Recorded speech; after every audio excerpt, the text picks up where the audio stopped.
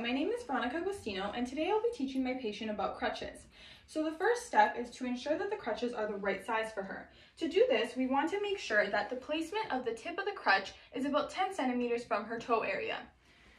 The top of the crutch should be about 2 to 3 finger spaces between the crutch and the armpit. And then when she places her hand straight down, the handle of the crutch should be aligned with her wrist area.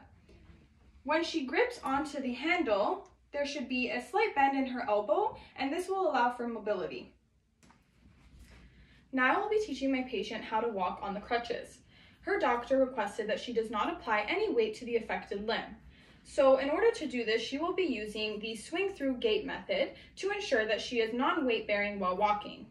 So we are going to start by placing her crutches forward about 1 foot in front of her. She is then going to lift her body up and swing her hips through using her unaffected limb.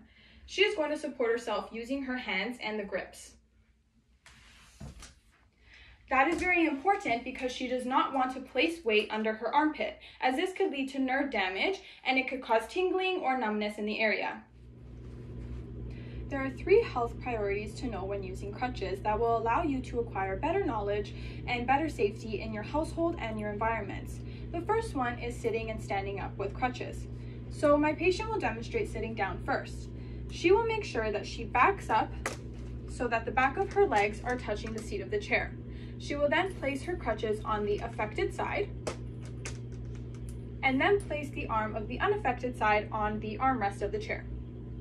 She will then use the weight of her unaffected limb to sit down.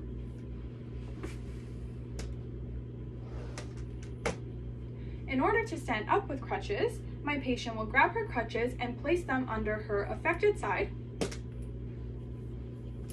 She will then place her arm on the armrest and then place all the weight in her unaffected limb to stand up while she is pushing with her arm.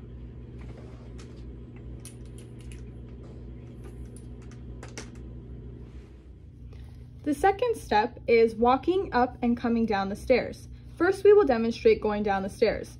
So she will already have her crutches placed under her affected side. She will then lower the crutches down to the next step. Carefully, she will lower herself down on her unaffected leg while keeping her injured leg in front of her.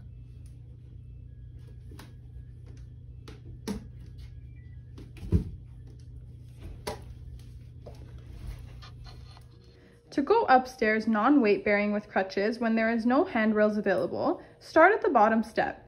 Push down on the hand grips and step up with the unaffected leg. Then bring the crutches up next.